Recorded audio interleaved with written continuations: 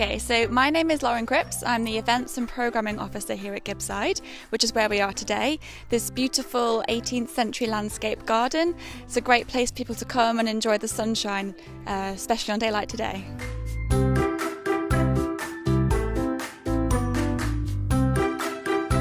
Most of what you see today is the brainchild of a gentleman called George Bowes. He became very wealthy through coal mining, and he wanted to have the best garden in the northeast, so he ploughed a lot of his money into Gibside, and he built the avenue, he built the walled garden, he built the chapel, and most of it survives today.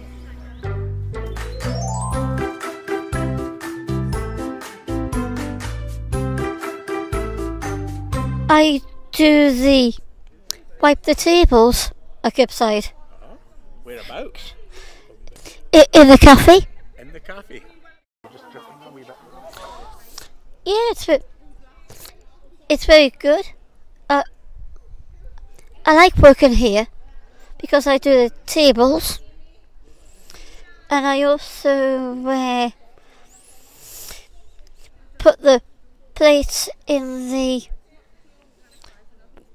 racks.